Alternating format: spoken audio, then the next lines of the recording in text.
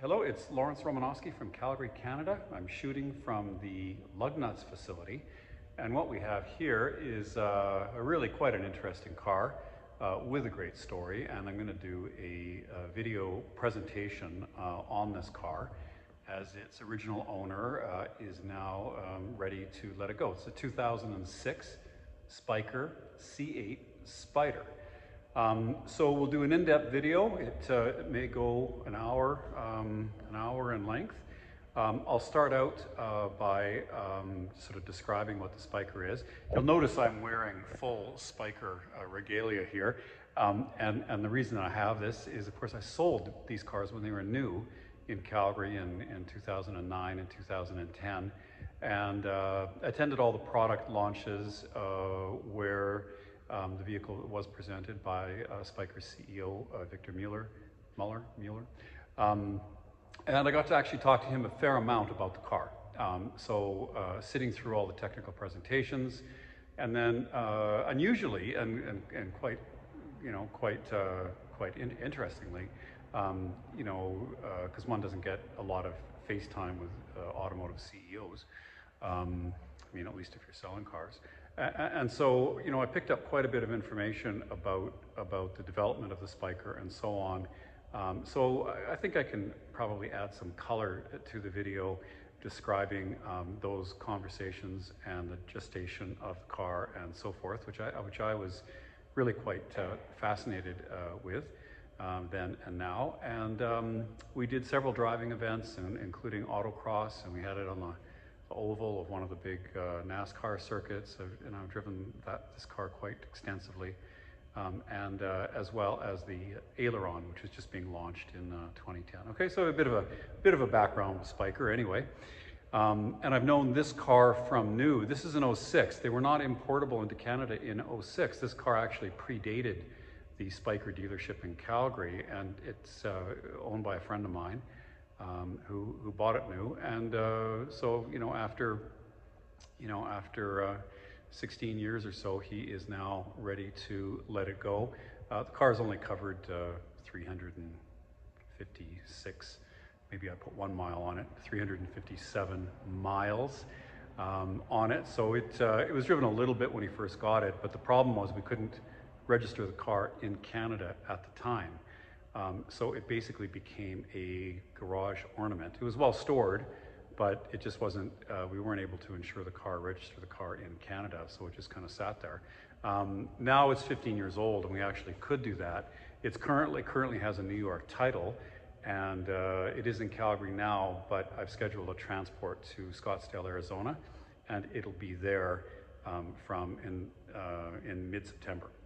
Okay, so it'll be for sale as a US car with a New York title in Scottsdale, Arizona. The fact that it was in Canada, it was just basically a garage ornament for the first 16 years of its life, okay? Well preserved, but made the garage look nice. Okay, so we'll do a bit of the background on the Spyker Car Company. Of course, the brand was picked up from a company that was in existence in the early part of the 20th century, from around, I guess they made carriages in the 1800s, and then I think went out of business in 1926. So they were an innovative automobile and aircraft manufacturer in the early part of the 20th century. And then, the concept car, there was a concept car at an auto show, and a Dutch businessman, Victor Mueller, picked up the car and then went in search of a brand, and then resurrected the Spyker brand and took some of the brand identity from the early part of the 20th century and sort of applied it to this car, and then went about creating the dealer network and so on. So really quite an interesting story that I can go through, and we can go through the history of this particular car, the ownership and so on, which is kind of a cool story as well. Then we can go into the specifics of the content of this car. We can do a walk around video. I can show you, there's a couple little marks on it, so I'll show you those. We had it on the hoist. We did a service, so I've got a video of underneath the car. We can do a paint meter reading showing that it has its original paint. We can do a short little driving video. keeping in mind I can't really use the public roads in Canada, so I just kind of took it for a blast around the parking lot here. So with all that, let's get started, and I'll break this video into segments, and you can sort of skip ahead if you're already a Spyker expert and you just want to see the paint meter, or you want to just fast forward to the driving video or whatever. So I just put it in one video for convenience. Okay, so with that, I'll turn this camera around and we will start going through this fabulous 2006 Spyker C8 Spyder. Okay, so let's just start at the beginning here. And here we have a nice book in Dutch, so I can't really translate too much of it. But to go through it very quickly, we have this company that would have started in 1880. They would have made carriages and some really fancy carriages for royalty. And as with many manufacturers, when there were the first internal combustion engines by Carl Benz were developed in the late 1800s, they started putting those in the carriages and made their own motor cars. Okay, so this is, 1899 or so. Spyker was really quite innovative, and actually looking through this book, there are some similarities with Ferdinand Porsche, who was also developing early cars in around that time, although his cars at that time were electric. And also what I see is that there's an artistry with the Spyker designs that's almost Bugatti-like. In other words, the components, there's a certain elegance and art to the strictly mechanical components, which I wouldn't say was characteristic of Porsche or others at the time. That is actually quite rare. Like, for instance, if you look at the rear frame on that, it doesn't have to look that beautiful. It's just a structural member. And if you look at that, gearbox, so there's some really lovely details. And also, Spyker was fairly technically innovative, coming out with the first, they're credited with the first four-wheel drive vehicle.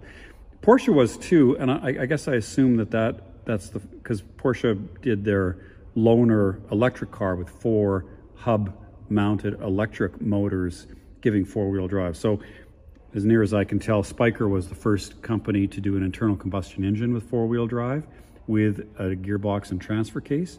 And Porsche was the first, the loaner Porsche was the first car to have electric four-wheel drive. Here's a fabulous picture from the 1905 Paris Expo, and we see that this is a sizable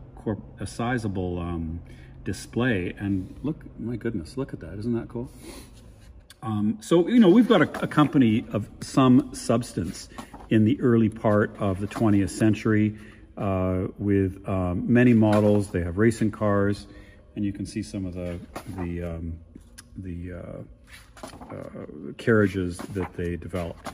Okay, and then they transitioned into aircraft, and then it soldier on, and then in 1926 they're bankrupt, and that was it for Spyker. Okay, so let's fast forward now to around the year 2000. This is all from memory, so I might have some slight details wrong.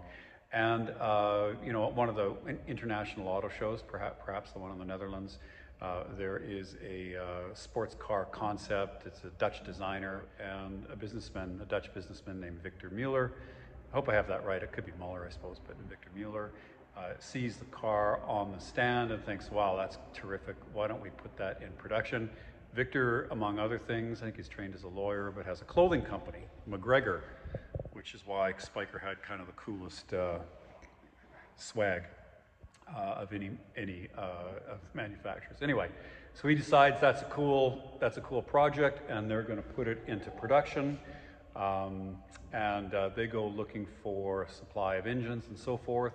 I can't remember, I think BMW may have agreed to give them the engine, but not the gearbox, and they said they couldn't really make it work because the electronic controls for the engine and the gearbox were so intertwined that they needed the whole package.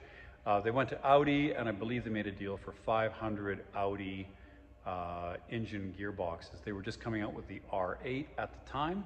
So presumably what they got was the R8 transaxle and engine, although I don't quite know that for sure, but I'm presuming that.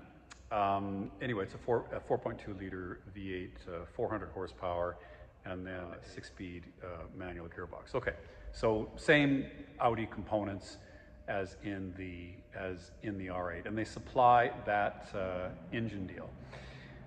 There's an aluminum monocoque, and I believe that there's a company in England from the Midlands that made that. The assembly was in the Netherlands. Later, I think Spyker moved to the Midlands, into the UK. I'm not sure about the date on that. Anyway, so Victor then starts out with this C8. There's a coupe version, and the coupe version is the La Violette, and then there's the Spyder. So there were a lot of concept cars that they were doing. They started out with the C8. There was the evolution of the C8, which was the Aileron, which is more of a grand touring car. Same engine, but with an automatic gearbox. Heavier car, but more of a luxury grand tour. So that was slated to go into production around 2010. There was also an SUV that was named after Paris to Peking rally that Spyker took part in the early part of the 20th century, and that was obviously a grueling month-long expedition, basically, when there were basically no roads. So they came out with that, and then since then, you know, they've had their troubles financing and finding engines and so forth. And there's a couple new models that are you know, on the website, but I don't think they've made it to series production.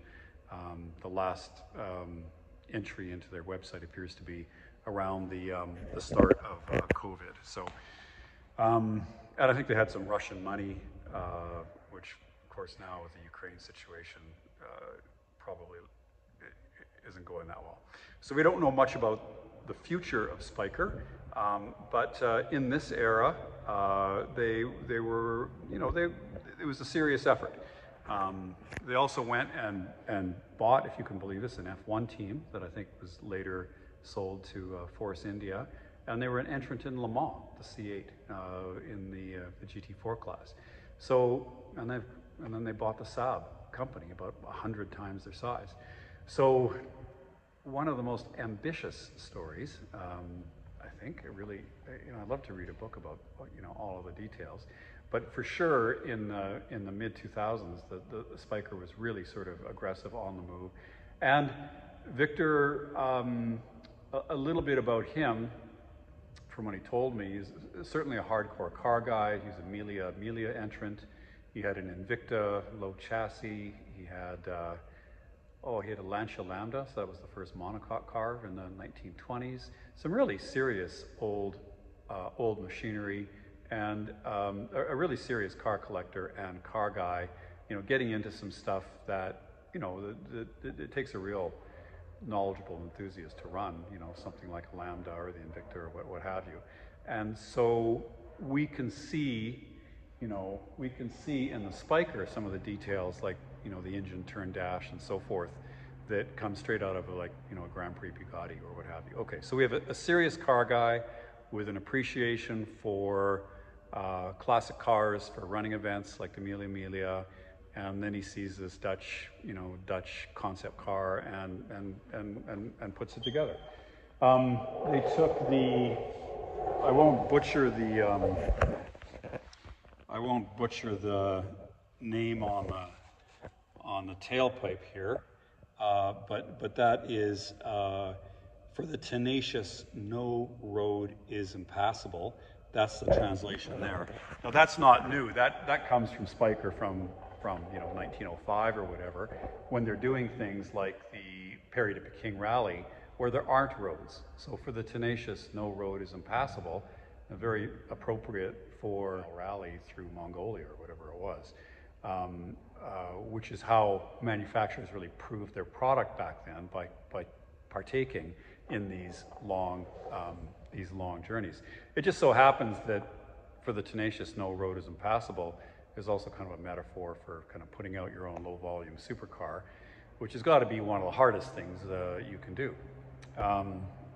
As many have tried and not succeeded, and sadly Spyker has to be in that category, although what makes Spyker a little bit different is I think they really made their mark with the low volume supercar, genre, I suppose. And I think they're really quite influential, well beyond their production numbers. So I read that they've made 250 cars total, and about 150 of the C8s, and of the C8s, maybe 90 of the Roadsters, Spyders, and then 60 of the Laviolettes. They had a Le Mans version of the coupe as well. And they made all kinds of different concept cars. I'm not sure if they made 250 total and 150 of the C8s. I'm not sure what those other 100 are, because I don't think any of the other cars were made in anything close to series production. I mean, they're just made handfuls of each of them. So I'd like to know the breakup of those extra 100 cars, and those might be development cars or cars that were crashed, or different show cars or whatever. I don't know, but I don't think Spyker made any quantity of anything else other than a C8. Okay, to the best of my knowledge. Okay, so now why would Spyker have made a mark, with the Koenigsegg and Paganis and Nobles and Ariel Adams and Caterhams and Marcoses and all those other low volume cars? What would Spyker have done? Like, why is this a significant car compared to all of those? And what's my take on that? Well, I think first of all, I'll digress a little bit and just go back into what this car is. And it's an aluminum monocoque, pressed aluminum sheets, welded together with structural elements. I'm not sure if they're welded up or extruded or a combination of both of them, but basically an aluminum monocoque. Inboard suspension, front and rear, with bell cranks on it, so similar to a race car. Rose jointed or spherical bearing suspension items, okay, like a race car. So an aluminum monocoque, inboard rear suspension, upper and lower A-arms for the suspension, rose jointed together for the different components. Well, that's all race car, out of the 1960s, late 60s, early 70s, and up until they started using carbon fiber monocoques in the early 80s. Okay, so it's like a 60s or 70s sports racing car. That would be what the construction is. Mid-engine, gearbox in the rear, big brakes. This car is unusual in that it has virtually it doesn't have any electronic nannies. So there's no traction control, no stability control. There's no brake booster. There's no ABS. So another car like that would be a McLaren F1. That was another driver's car with a huge emphasis on weight saving from Gordon Murray that didn't have any driving aids either. So the Spyker is similar to that. The McLaren F1 is a carbon fiber body, and this has an aluminum monocoque, but the McLaren isn't that much lighter. I think a test weight on an F1 is still 3,000 pounds. I think they list the curb weight at 2,500, and I think the curb weight on this is about 2,800. So it's not much heavier than a McLaren F1, okay? Certainly with the Audi V8 engine and 2,800 pounds and normally aspirated and lots of torque, the thing's properly fast. There's no question about that, and lots of low-end torque. You don't even have to use more than 4,000 RPM and the thing just goes. Okay, but let me digress. So it's constructed basically like a race car from the 60s or 70s. All right, so a race car for the road, that's been done. There's lots of companies that have tried to make race cars for the road. And how does the Spyker differ than that? Well, it differs in that it's a race car for the road, but look at the interior. I mean, it's entirely all quilted leather. We've got this wonderful exposed gear lever. We have the engine turn dash, the billet, vents and switches and toggles. It's all aluminum. It's all really wonderfully tactile. It looks like a. I mean, I joke that a Spyker is a cross between a Ford GT40 and a Chanel handbag. Spyker was the first post-war sports car that I can think of that would have taken, this artistry to the interior, to make it bejeweled, to turn each button and switch into kind of like a tactile pleasure, to really pay attention to kind of every surface. Since then, other companies have really picked that up. We see that in a Pagani, where the mirrors look like leaves, and the crazy attention to detail. We see that in the Singer, every little bit of that. Like, there's a lot of, if you go look at the luggage compartment of a Singer and this car, you think that, at least partly they were influenced by this car. So I think that what the Spyker did is they were the first car company post-war to really pay a lot of attention to tactile switches and the jewelry inside the car and so forth like that. Pre-war, that was relatively common. If you go look in the cockpit of a Mercedes SSK or a Talbot Lego or something like that, every little bit of it is basically, a little beautiful sculpture or a little kind of object to art, okay? With mass production, of course, that kind of went away, and I think Spyker was the first company, to really put that back in a car, and I think that was pretty influential, okay? So I think combining this race car for the road with this kind of object art Spyker was probably the first post-war to do that. So that's, I think, something that was quite significant. And you might look at this car and just think, okay, well, this is just a show pony or something like that. But no, the car went to Le Mans. I mean, it placed reasonably well. 80% of the lap is full throttle. Talking to Victor about it, it was incredibly difficult. He said that every bit of that car wants to catch on fire. I mean, it's incredibly difficult to survive a 24-hour race. And they made, a close version of this car do it. So that, it's got serious racing chops. And if it was a crappy car, it would not be able to do that, okay? It just wouldn't. So it's not only a racing car for the road, it's a racing car that could go to Le Mans, and that's a pretty short list. Of course, the McLaren F1, it was built as a road car, and then they couldn't sell them, and then they made some racing cars out of that, and then they took the racing car to Le Mans, and in fact, it did win its first time out.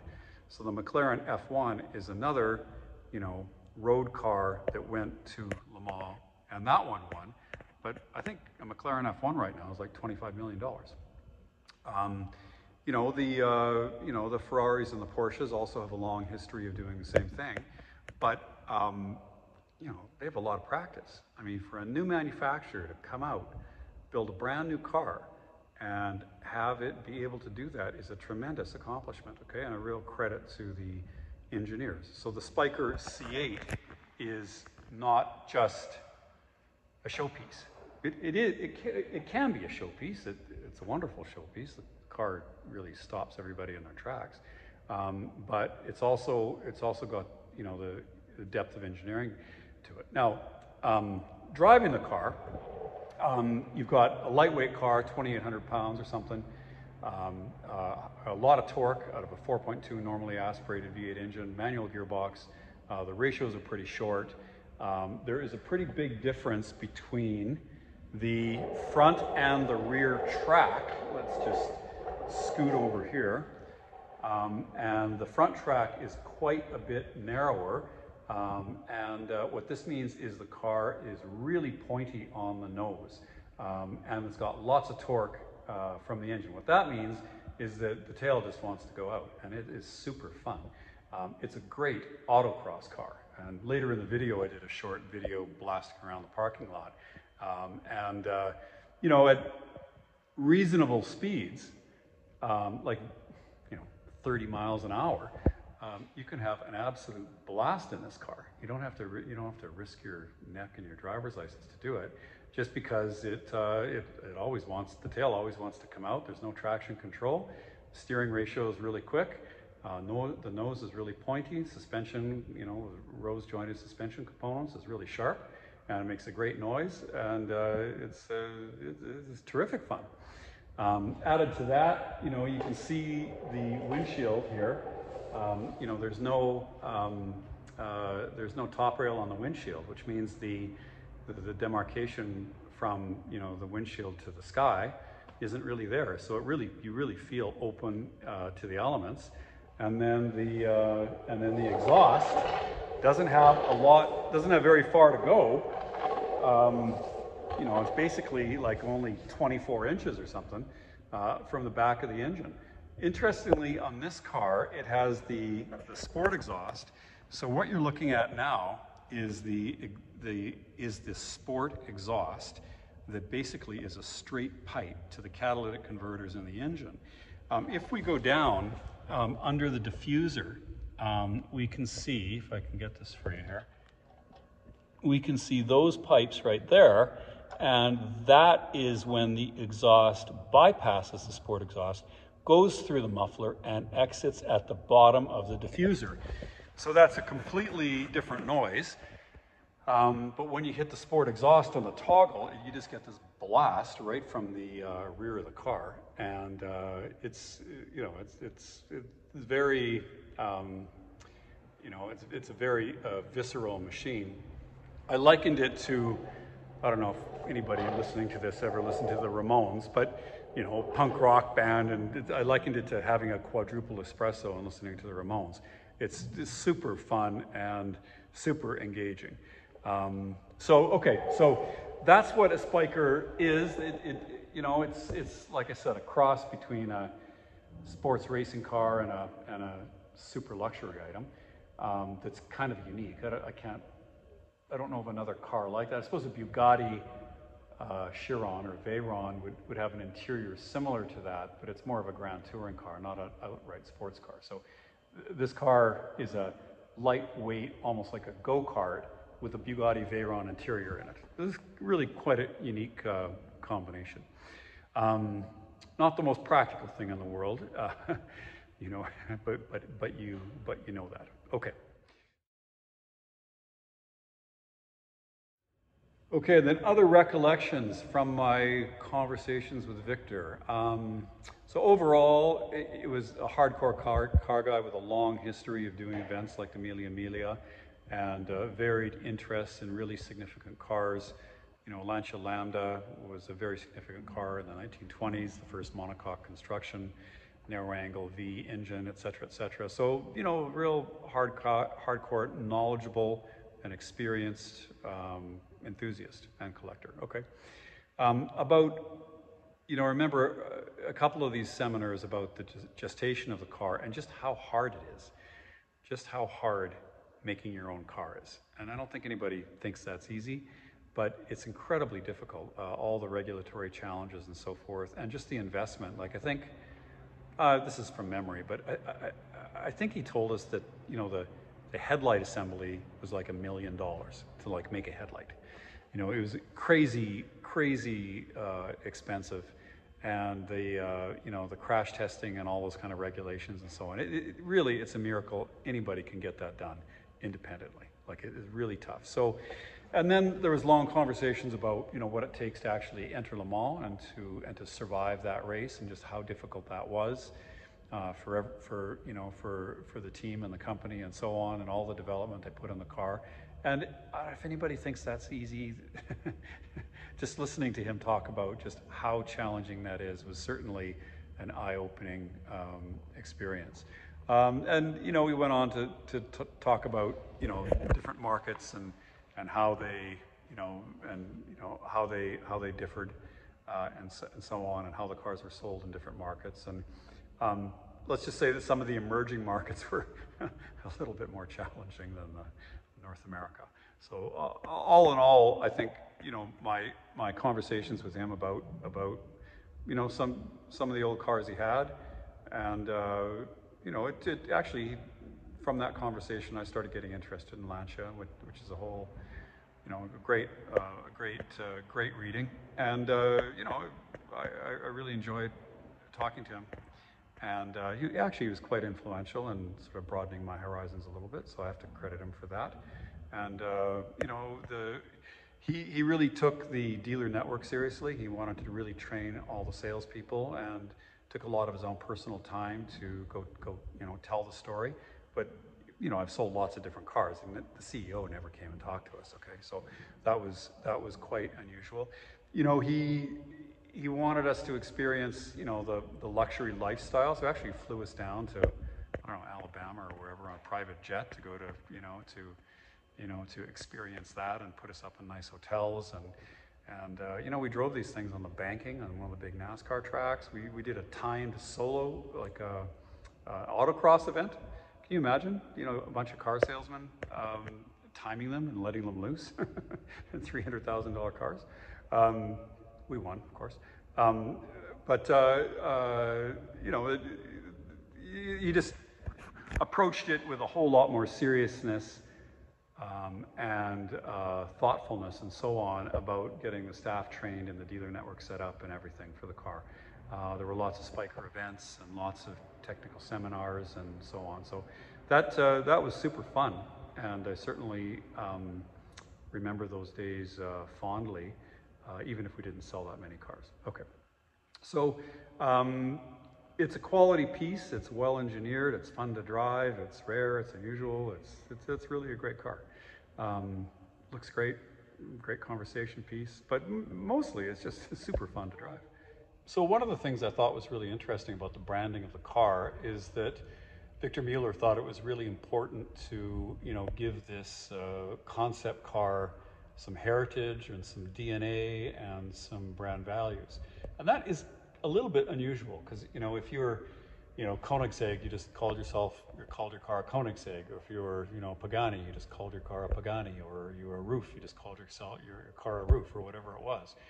So, but Victor really wanted to create a brand, and that's why he went looking for, you know, that's why he resurrected the old Spyker car company, because he wanted some history, he wanted some memories, he wanted some brand values, and that's where the, you know, the aircraft, you know, the motif and the propeller and so forth comes from, was Spyker's early aviation history. And so he felt that if he could sort of ground the sports car with some history and resurrect a brand and create some brand values around that you know, he'd be better able to market and sell the car. That, combined with really establishing and putting a lot of effort into the dealer network, selecting the dealers, training the you know, the salespeople, you know, inviting them out to track days, letting them experience the cars, letting them sit in on fairly technical briefings, which, you know, normally you just get watered down stuff from the manufacturers. So there was a whole lot of effort to, you know, not just create a sports car, but to create a brand around it, and then to fill that out with, you know, with GT cars and SUVs, and you know, there was a less expensive V6 car, etc. So I thought that the whole effort was really well done, really committed, really well thought out. You know, it just in 2009 and 2010, those were great years. I mean, we were discounting Astons and Bentleys. I mean, you know, if somebody wanted to buy our Bentley, you know, Azure, you know, $450,000 convertible, we'd have given you a $150,000 discount. we were selling DBSs for a $50,000 discount, Aston Martin DBSs. You know, we're selling Bentleys for, yeah, like $30,000, $40,000, $50,000 off MSRP. So those weren't easy years for us selling those cars, and the luxury market was probably a little bit saturated for the amount of buyers at that time. So the timing was a little bit off, and you know, you can hypothesize whether buying an F1 team was a good idea or not, etc. But I thought that overall, conceptually, the product, the launch, the preparation of the dealer network, the after-sales support, there was good people working there, and you know, it's a shame there's no new Spykers. It kind of was a mark that deserved to succeed, and I think that you know, the prices of used Spykers have risen quite dramatically. I mean, we couldn't get 300 grand for ours in the showroom at the time, but now, you know, the car's probably worth double that in Canadian dollars. So I think people are now recognizing kind of the significance of a car, and you know, there's no way you could build this car for today for $500,000. So you know, I think that there's value there, and you know, plus it's great looking car, great sort of object, and a lot of fun to drive too. So anyway, I enjoyed my days with Spyker, and you know, feel quite you know, proud to have been associated with the brand, and also to represent this car.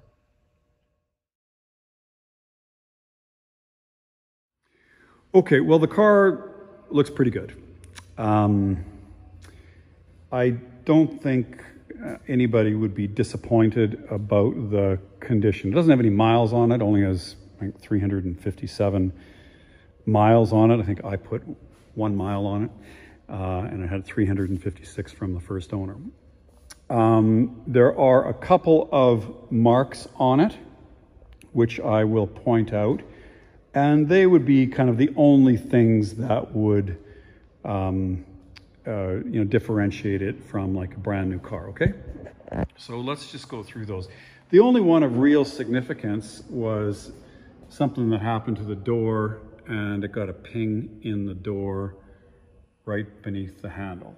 Okay, so I haven't tried to pull that out or do anything with that. So that's the only one real kind of mark on the car. If we go around, there were a couple little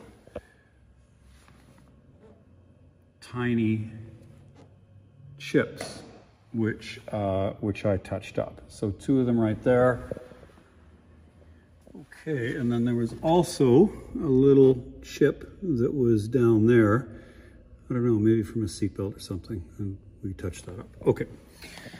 Okay, so if we look under the front spoiler, it's all pretty good. You know, if you feel down there, you know, there's a couple of little abrasions, okay? But otherwise, and you can see more of the underneath of the car in the undercarriage section of the video, okay? But there's a couple little marks underneath that. You have to lie down and get a phone underneath the car to see it, but they're there. Okay.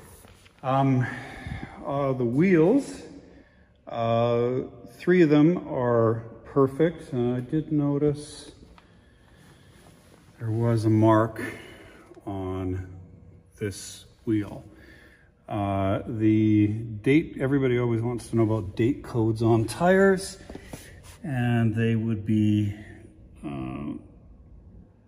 2606, so that's the 26th week of 2006, which makes sense considering I think the car was built in August of 2006. Okay, so any other flaws in the car? No. The interior shows it new. There's no staining or rips or discoloration anywhere in the leather or the dash. It's been stored in a climate controlled garage, as you might expect. There's no shrinkage of the leather. Calgary's dry, so you know, from the same household, I got a Volvo that hadn't been driven in 15 years, an XJS that hadn't been driven in 15 years, and this car as well. You know, we didn't really have to do anything to any of the cars. This car, we did an oil service on it, but it's not like climates with a high humidity where, you know, the brake fluid or the coolant is contaminated. That said, you could, you know, you could change the brake fluid if you wanted to, but we just did the oil, and the oil that came out of it was perfect. Okay, so it's been well stored mechanically. Does not need anything mechanically. There was one, when we tried to revive it, it wouldn't start. We diagnosed it with the fuel pumps, and they had seized from non-use. So it was a little bit of a job to replace those, but that was done cleanly. The fuel tanks live in the sills, kind of underneath where it says Spyker. So we had to, you know, tilt the rear bodywork back and then pull out the fuel tanks and then replace the fuel pumps in those tanks. So we did that job. So it has fresh fuel. And then that did trigger a check engine light, which is part of the emission control system. And in the manual, it tells you that the car needs 3 cycles of being driven, and it's quite specific that it's you know, stop and go traffic and highway traffic, and you know, driving it for a half an hour at a time and so on. So I haven't done that yet, and so that check engine light is still there. That's not the, you know, service the engine light, it's just the check engine light for the fuel system. And again, the manual gives a process for getting for turning that out, and it's just that I didn't want to put the miles on the car to be able to do that. So it runs perfectly, but that light is on. Okay, so that's one disclosure. The only other thing I can think of with the car is that these struts hold the doors, like there's struts in the doors which hold it up, hydraulic struts, and they do, and they're fine. They would have been stronger when they were new, and so when you hit the release, it would have sprung the door up by itself, and the struts aren't strong enough, 15 years old, to do that, so you have to lift the doors up. So that's the only other little thing that I noticed with the car. Otherwise, it is as new. You know, the potential buyers are, well, just the audience anyway, is going to wonder, well, why would anybody buy this car and then only put 360 miles on it in 15 years? Why would you do that? Well, what happened was, the story on this car was that it was bought at the order was taken at the Monaco Boat Show, and it was a Dutch businessman that met Victor Mueller, and it was a Dutch car. So I think that was kind of the reason that it was purchased, just because it was Dutch. And obviously it was a neat car too. So it couldn't have been imported into Canada because it didn't have an airbag. And so the owner had a residence in New York, and so it was titled in New York, and it has New York plates. But then it came to Calgary. It was run in Calgary briefly on New York plates, but then to re-register it, it would have had to gone back to New York, and they would have had to see it to smog it or whatever they do, and he just never bothered. Okay, so it basically just stayed in his basement for 15 years, and he was happy to have it. But then I think the family just went through, you know, just some cleaning up of some stuff, and they had all these cars that were never driven. So if you look at my bat history, there's a Maserati, there's a Volvo P1800, and some other really low mileage cars, and a couple of those are from the XJS, were from the same household, and they were just, you know, thinning down their collection and selling some stuff that they just never drove. Okay, so that was the story about this car. It would have been driven more if it was legal to register and drive in Canada, which it had never has been, okay? And so it actually could be now because it's 15 years old, just. So we could actually plate it and register it and insure it in Canada. But he's decided to let the car go. So it's a U.S. car on New York plates with a New York title with its original owner. It's not a show and display car. It didn't have an airbag, but there is an exemption for that.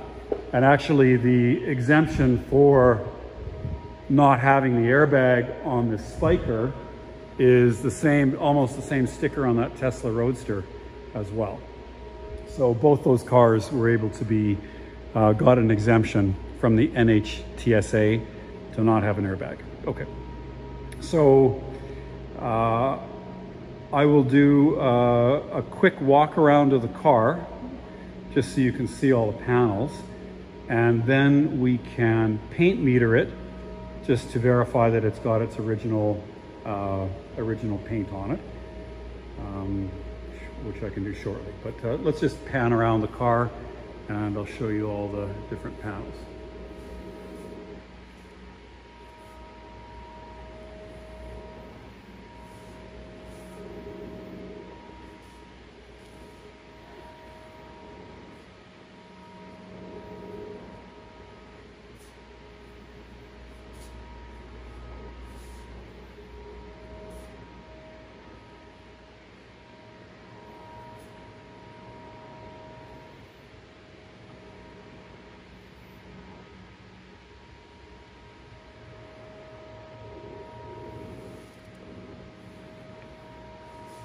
There's no chips in the windscreen.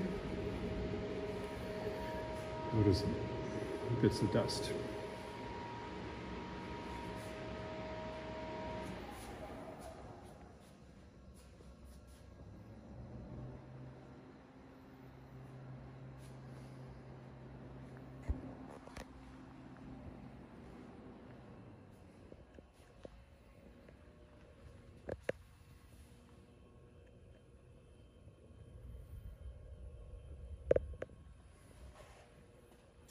Some might ask why it doesn't have the sort of propeller fuel cap, and I think that came in 2009.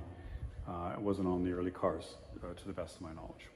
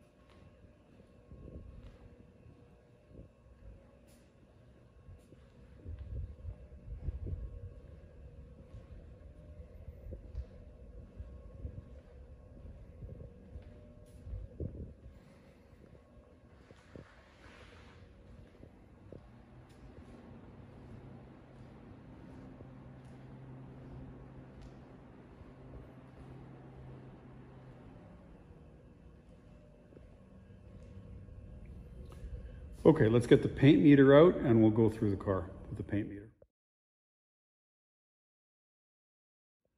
Okay, so this paint meter reads in micrometers, and so that is 1/1000th of a millimeter, and so 211 would be then 0.2 of a millimeter, and that's about what you'd expect on a new car. Although, you know, a hand-built car, you might give it a little bit more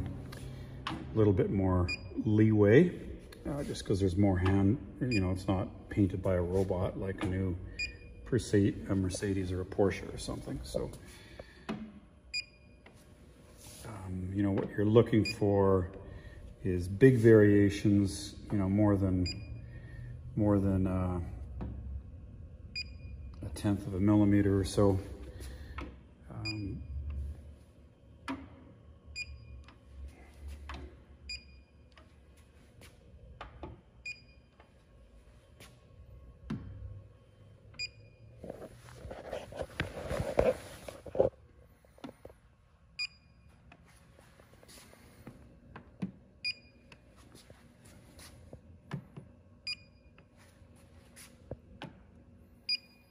This is a little thicker than, as you'd expect, a little bit thicker than you'd have with a high volume car, but it's still, you know, it's still all within 150 micrometers or so. What you're looking for is it going from, 200 to, 1200 or something. And depending on how it's sprayed, the paint will sit in different places on the bodywork differently. And sometimes you get rogue amounts just by the way this is sitting.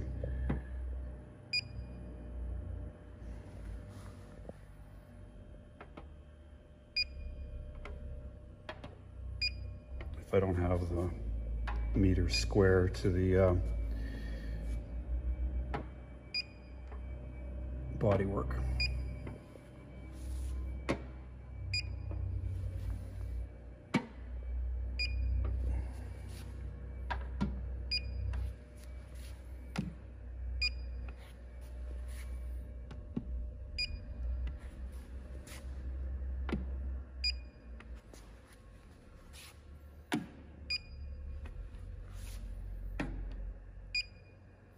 It is worthwhile using this before you polish too, though, because it'll tell you how much paint you have to work with.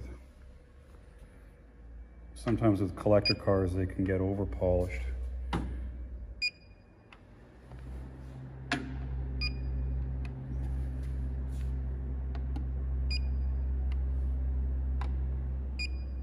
So it looks like on this door, for instance, it's a little bit thinner. So you'd want to be, you wouldn't want to use an aggressive compound. I mean, 150 micrometers is still lots, but if you get it down to 50 or 60 or something, you need to be pretty careful.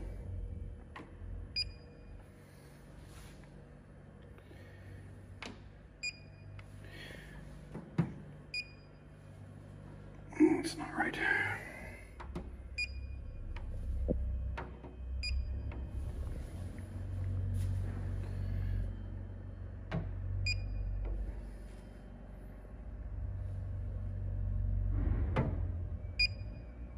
Okay, so I hope that satisfies any inquiries as to whether it has the original paint or not, and it does. And those are the paint meter reports. So I think we'll go and have a close look at the interior now, and then go underneath the car. Okay, and this is certainly one of the highlights of the car. We can see the gorgeous turned aluminum dash, and everything that looks like metal is of course metal. There's no plastic in this car at all, and it's all bespoke. So none of these gauges or knobs are from anything else, and you can just see how beautifully turned out everything is.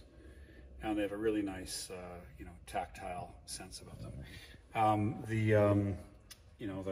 I think this is the first instance of a exposed gear lever, at least as a design element. And then there's a button on the top, and that's the solenoid that controls the solenoid to lock out reverse. It's important to press that and not just try to jam it into reverse, because you can twist the linkage and mess up the linkage if you do that. So you always want to press that button, and then it easily goes into reverse. Okay, not the easiest car to get in and out of, and if you're not that limber, it would be possible to damage some of the leather, and we can see that it looks brand new, of course, and there's no marks on the carpet. You see the gorgeous pedal box. There's a beautiful piece there, and no shrinkage of the leather on the dash. I think I wrote in a column once that it didn't have a demister, but I just didn't see it. It does have a demister on the front there. Okay, and the soft top arrangement is a little bit tent-like, and you wouldn't accuse the car of being waterproof. But then it doesn't have this, it doesn't have a a top rail on the side windows or the windscreen. So you really get a, there's no demarcation from the glass to the sky. So it's really quite a special experience. Anyway, the interior is flawless, okay? And you can see all of this beautiful alloy work. And, you spend all your waking hours polishing this car. And it's a real pleasure. Okay, so let's go now we'll put this car on the hoist and we'll have a look underneath the car and then we can take it for a drive. So we've got this Spyker C8 Spyder up on the lift right now. And so let's just do a video of the undercarriage. With only 360 miles on it total, you would expect it to look new underneath, and it does. That said, it was driven a couple times, and so we did clean up the bottom of it and wipe it all down for you. So the aluminum on this car isn't coated, so it will oxidize and stain if you don't keep polishing it. So we gave the aluminum a little bit of a polish, and we see the front spoiler is in pretty good shape. It's a pretty vulnerable piece, and there's a couple little tiny marks on it. On the spoiler. Of course, it's only visible from 3 inches away underneath the car. On the top, it looks perfect. Okay, but it is there. There's under trays. These are aluminum under trays that are painted, and they're of course undented. And the car's been jacked up in all the proper places, so there's no undercarriage damage from any of that. And all the fasteners are in good shape. We cleaned up the inside of the wheels and wiped down the suspension and so forth, and it all looks brand new. There's no, well, it looks like a new car. Okay, so just traveling back here, and then we've got this is raw aluminum, and then this is painted. And we can see the NACA ducts back there, and it's all in nice shape. And again, we wipe down all the suspension pieces inside.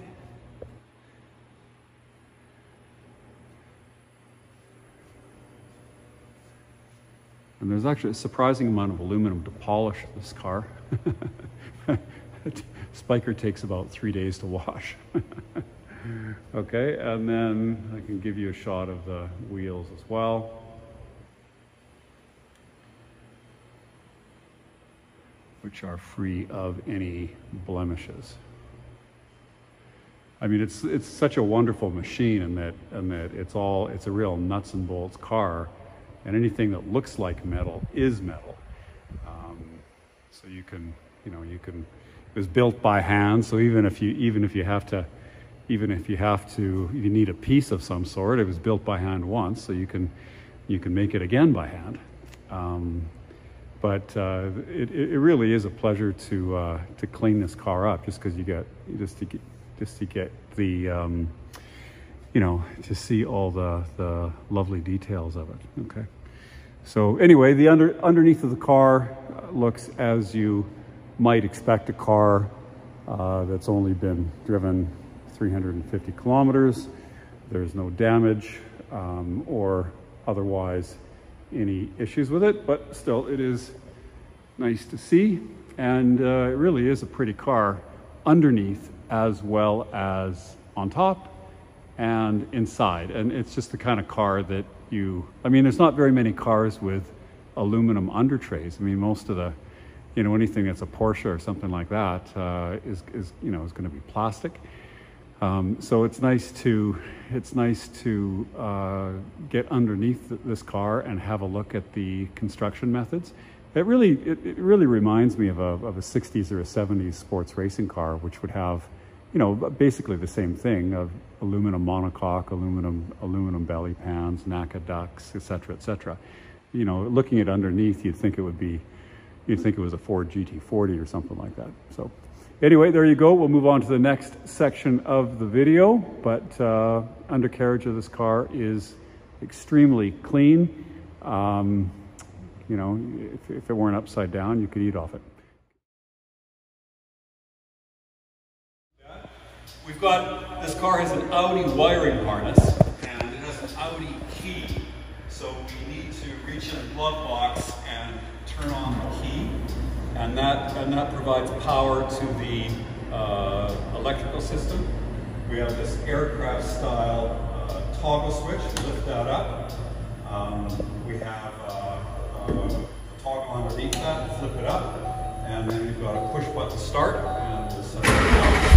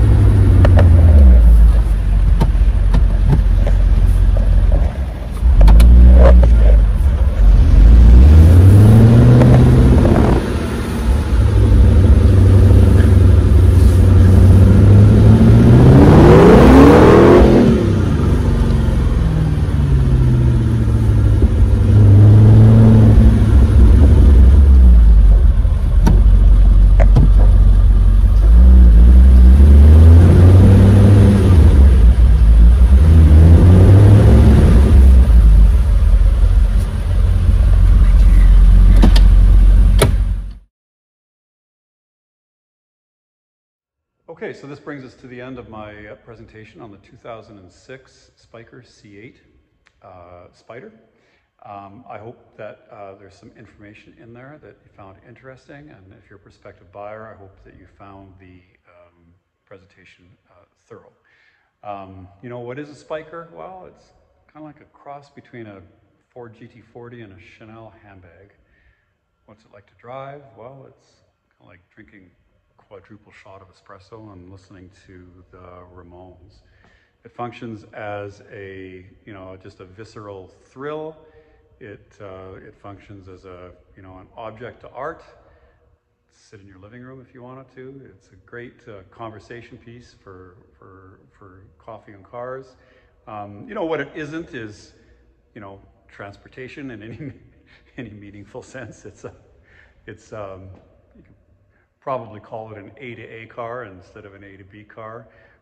It's optimized for, a short, invigorating blast, not necessarily long distance touring, but you knew that. This car, is one of about 90 Spyker C8 Spyders. Not many of them of high mileage, but 357 miles on this. It may be the lowest mileage one extant. I suppose there could be one with less miles than this, but there can't be very many if that's the case. And it is in virtually new condition. Again, the car is titled in New York. It will be resting in Scottsdale, Arizona, waiting the completion of an auction and sale. It comes with the car cover, the servicing, the oil change has just been done. We have cleaned and polished it underneath and on top and inside, and it's just ready to go and ready to be enjoyed and admired. It's a really delightful car in its details, and I think it's significant because I think it influenced a lot of other manufacturers like Singer and Pagani and so forth, and just making the inside of the car, just driving the car more, of an event. And it does great numbers. It's 0 to 60 in 4 seconds, 180 miles an hour, and it's a fast car, and it's blast to drive, and so on. Other cars are fast too, and some new cars are faster. But in terms of just the visceral pleasure, the tactile pleasure, ambiance of the cabin, the lack of the top rail on the windscreen, the whole experience driving it, I mean, it's really in a kind of a league of its own, and all of this can be explored without going 200 miles an hour. Like, this can all be explored at 30 miles an hour in second gear. You don't need to break the law necessarily to enjoy the car. So there's a lot to be said for it, and it's a wonderful piece. I'm thrilled to have some time with it, and thrilled to be a part of the Spyker history a little bit in 2009 and 2010, and I hope it finds a new appreciative custodian, and who knows, maybe we'll see another Spyker one day. Thank you very much. Please like and subscribe. Lawrence Romanosky from Calgary, Canada, shooting from the Lugnuts facility. Until the next video.